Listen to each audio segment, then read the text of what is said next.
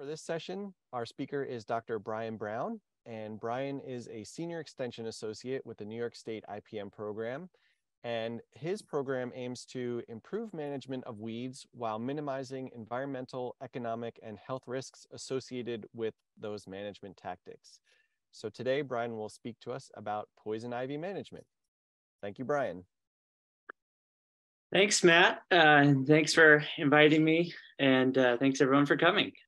So poison ivy is a real concern for a lot of us for a few different reasons. Most commonly, the toxic oils that they exude that can get on our skin or on our clothes and be spread actually on our skin or on our clothes to other parts of our body or to other people, and can cause contact dermatitis, especially in individuals that are very allergic to it.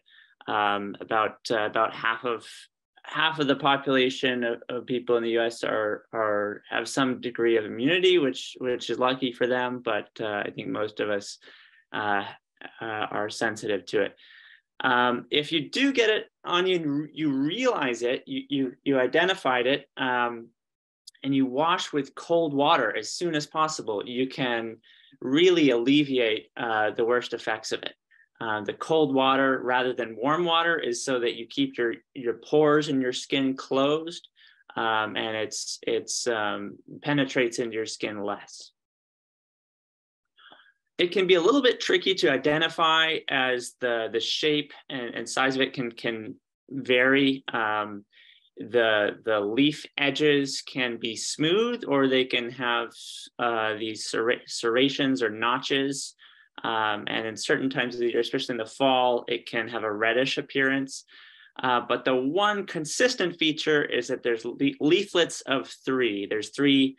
They're not actually leaves. There's a bud at the base of the petiole there on the stem, but they're leaflets. And one other important consideration is that all three leaflets are of similar size. I saw some just yesterday that I thought was poison ivy, but that central leaf was a lot bigger than the others, and so that clued me in that it wasn't.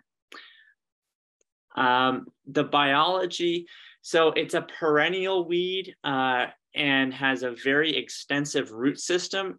That's how it survives the winter, through the carbohydrate reserves in the roots. So it sends a lot of basically sugars and food for it to survive the winter. And so management is really predicated on attacking that root system. And you can do that in a few different ways. By repeatedly cutting or hoeing off the top growth.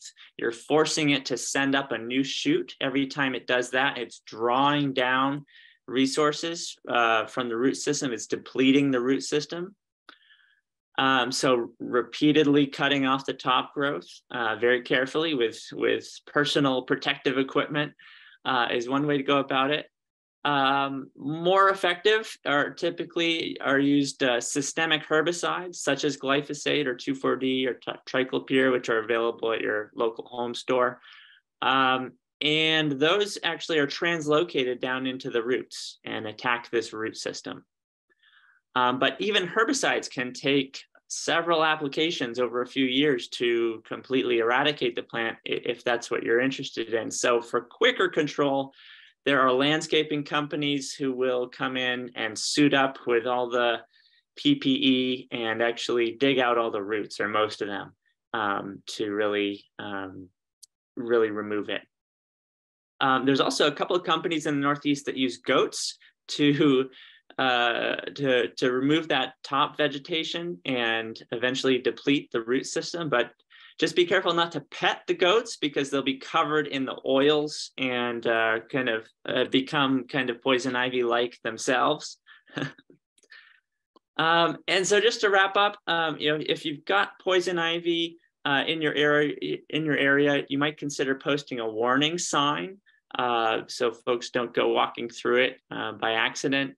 And if you're in a position where you're trying to manage it, do take kind of a long-term approach. That root system is very extensive. It can take a few years to deplete it. Or if you're in a hurry, you might try to dig it out, or contact a landscaping professional to dig it out. But be advised that the roots also contain the oil, even in the winter. So at all times of year, in all circumstances, you want to be very careful with poison ivy.